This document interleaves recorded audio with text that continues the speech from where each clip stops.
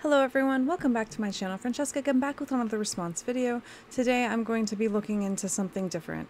There was just recently an assassination attempt on Donald Trump's life.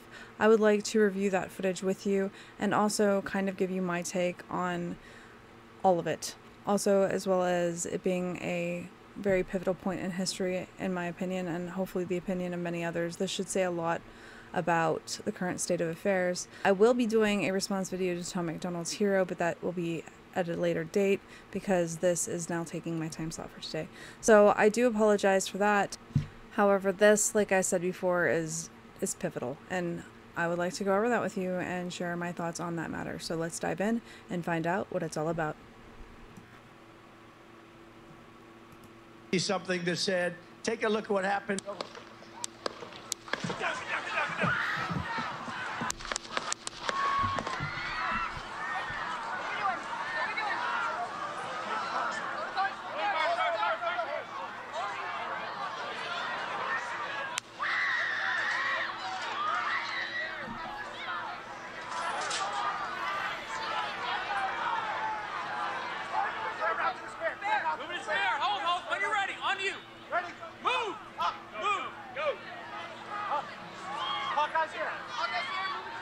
Okay, so that was that.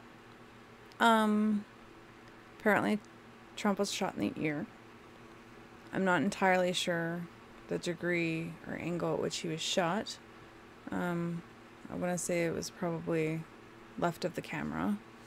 Apparently the Antifa shooter that is responsible for this has been killed.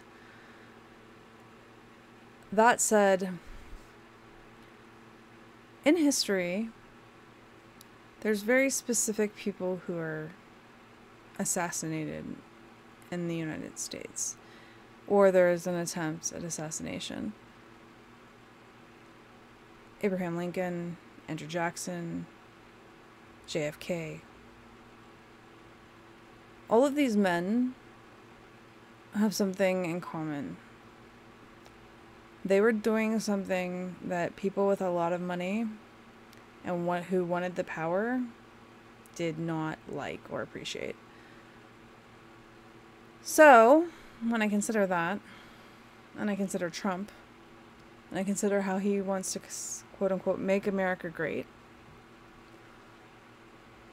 well, no matter what your stance is on Trump, you can know from this assassination attempt that he is a threat to the state. The reason I say that is for a couple of reasons. One, just like JFK, this killer was shot immediately. He was killed immediately, so you never got to hear him talk. You never got to find out if someone put him up to this. I know that sounds crazy to some people, that people might actually be put up to things, but it does happen. People need to wake up and realize how bad things are. The fact that this is happening should say everything you need to know about the current state of affairs in the United States of America. There's not much I can say, especially on this platform, in regards to what really needs to be said.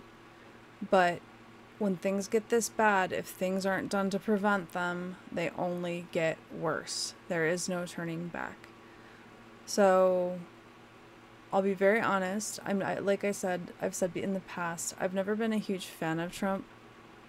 I've never disliked him though. At the same time, I think he's a little arrogant.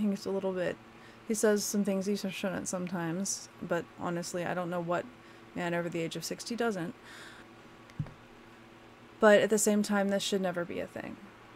If someone's being targeted in this way, first they targeted him legally, right? So everything was a witch hunt legally. Everything was we're going to try to get you on any allegation possible so that we can prevent X, Y, or Z. And now we have this situation where there's been an assassination attempt and he's actually been wounded. That is a major problem. And I hope people can understand that we need to start looking around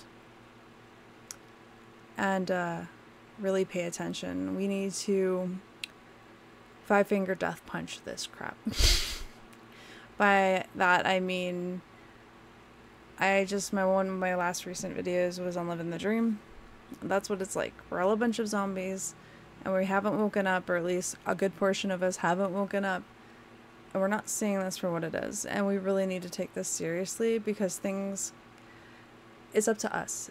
We have more power than we realize, and that we either take hold of that and do something with it, or we stand by idly and watch everything go downhill.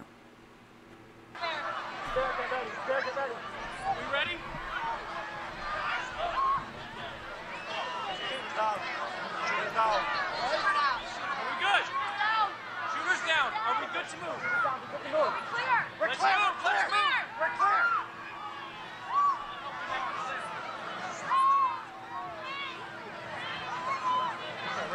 Come on. Let me get my shoes. I got you, sir. I got you, sir. Let me get my shoes. Hold that in your head. It's bloody. So we gotta move to the bus. Let me get my shoes. Okay, let's shoot down. Let's shoot. I love it. Watch out. I love how they're all protecting him.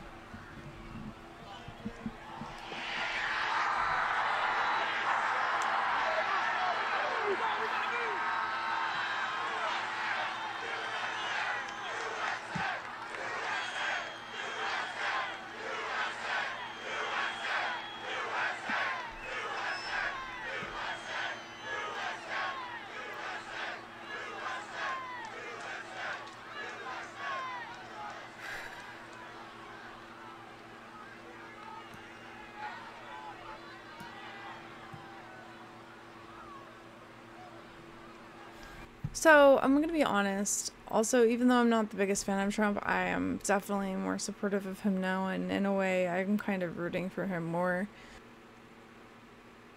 I'm very happy that he's fine. I'm very glad that that they were not successful in actually killing him.